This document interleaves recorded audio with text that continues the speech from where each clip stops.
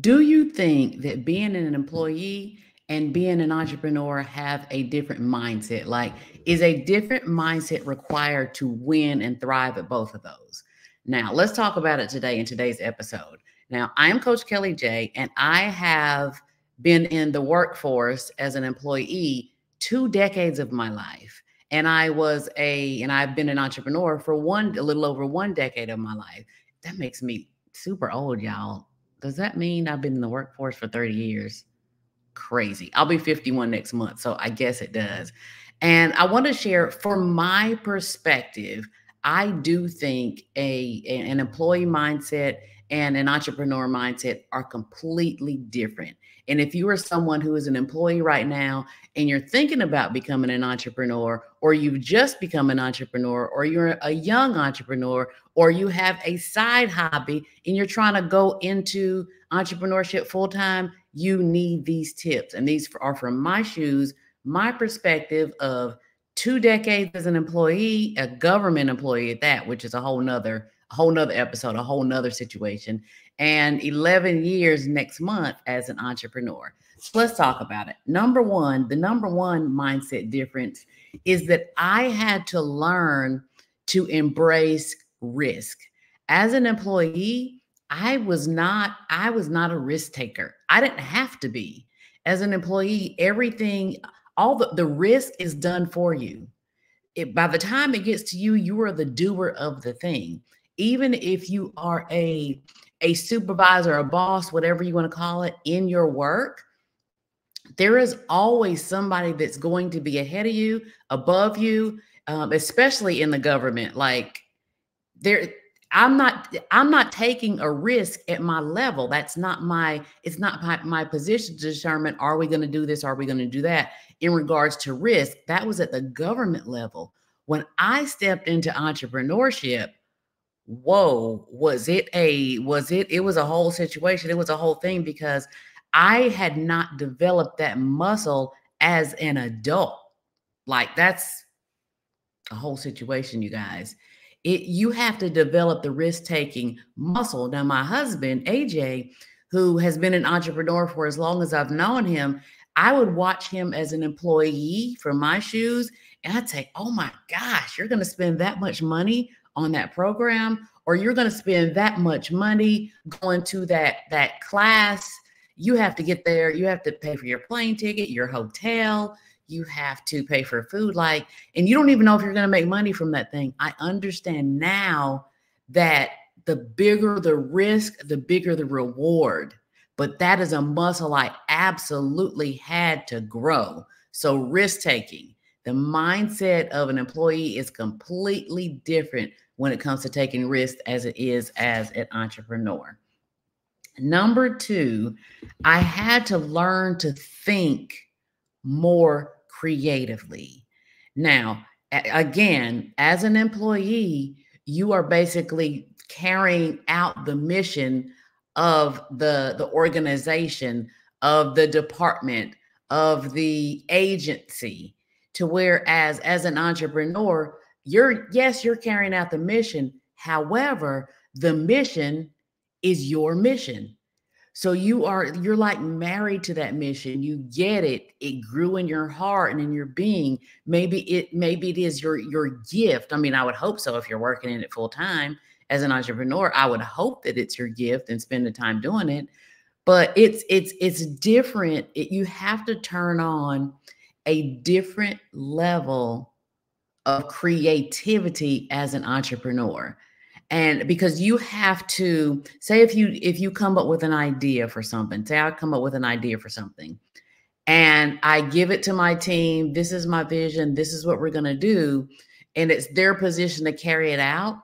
If it doesn't work, then I have to think, how can I creatively move this and this to make it work? Or do I have to move this and this? And do those things cost?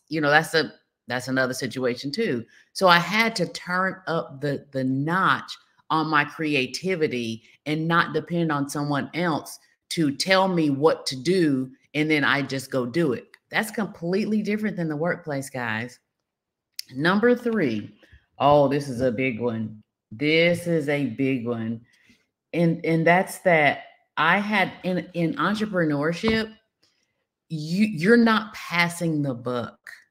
You have to learn that it is your role as the owner of the brand to take ownership. That's number 3. Take ownership of the whole mission. If something goes wrong in your brand, you have to take ownership because you make the decisions for that business, for that brand to push it forward. If no matter how big or small, at the end of the day, even if you have employees, at the end of the day, you hire those employees. At the end of the day, if an employee is messing up, maybe they weren't trained right. At the end of the day, if the garbage doesn't go out, that's your fault too, because you should have had an SOP, standard operating procedure, in place to make that happen. So entrepreneurship is the absolute ultimate ownership that you must take. Biggie.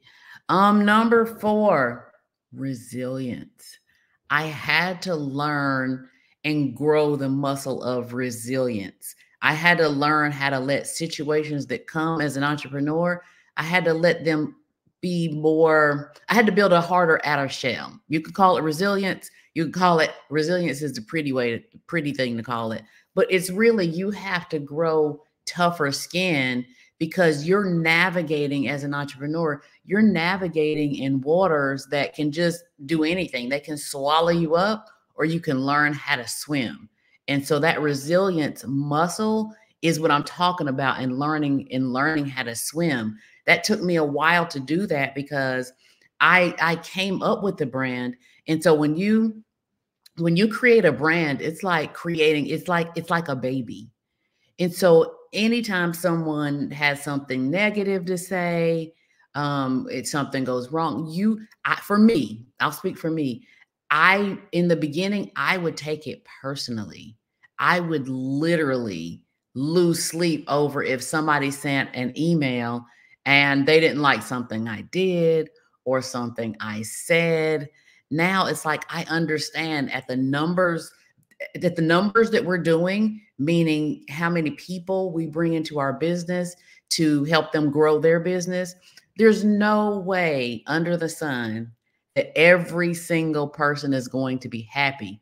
But it took me a while to learn that. I don't even want to say skill set. What would it be called? I'll call it a muscle. It took me a while to build that muscle to understand that I have to be more resilient because if it affects me emotionally the way, if it affects me emotionally deeply the way it once did, I would have been taken out. I wouldn't be going into my 11th, is it 11th year as an entrepreneur? Well, not 11 years as an entrepreneur. I'm at 12 years, 12, 13 years as an entrepreneur. But I didn't leave the government. I left the government 11 years ago. So there was a 2-year crossover where I had started, it had taken off, but I still did not yet have the courage to leave. That's a whole nother episode. I mean, it really is because let's sit there for a minute. Oh, we don't have time to sit there for a minute because I only want my videos to be 10 minutes. So you'll tap in every day. And right now we have about a minute and 15 seconds to get to number 5. So I'll have to visit that on another episode. So number 5, I had to foster a growth mindset. This one is big too, and I'm going to tell you why.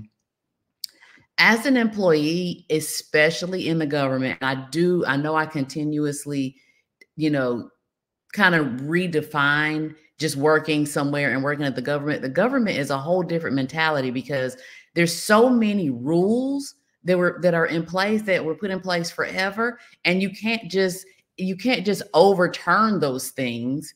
It's dictated and mandated by Washington, D.C. So it's different than working just, a regular corporate job.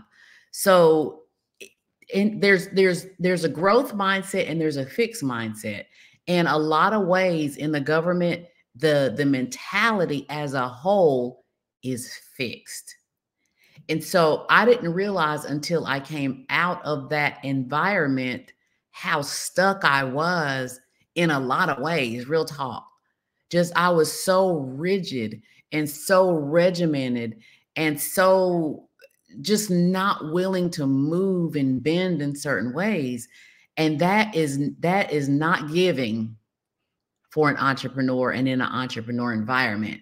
You have to be able to be more flow like water, like right, Bruce Lee, like flow like I think that's who said that. Is that who said that? If it's not, my husband's gonna get me because that's one of his sayings, but I think it was Bruce Lee. Anyway, you have to be able to be more fluid as an entrepreneur. I had to build that muscle. These 5 things that I've shared with you guys today, they are muscles and ways that you have to be willing to lean in and change. I don't want to say who you are, but kind of change who you are, or else the entrepreneur world will swallow you whole. And I don't want that for you. All right. So I'll see you guys in tomorrow's episode.